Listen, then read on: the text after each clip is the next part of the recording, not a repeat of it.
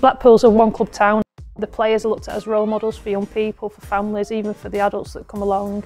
The players, the club have a huge voice in the community. We do a lot of campaigns, rainbow laces, show race and red card.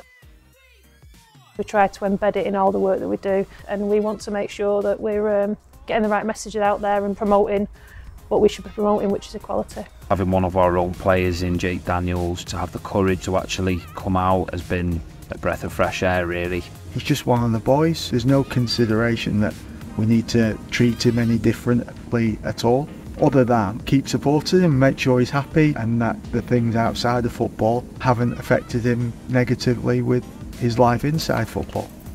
To me, he's just like having a normal friend. This is a good environment for it to happen, because obviously at other clubs and stuff, maybe they may not be so inclusive, but here you're always accepted for who you are. I feel like it's different now than it was 10, 20 years ago. Everyone's expressing themselves in different ways, but the message is coming more clear and stronger now, with more people coming out and stuff. I think it is important to show that you're an ally.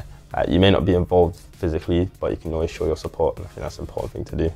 Everyone should feel safe in this environment, and everyone should feel welcome to play football.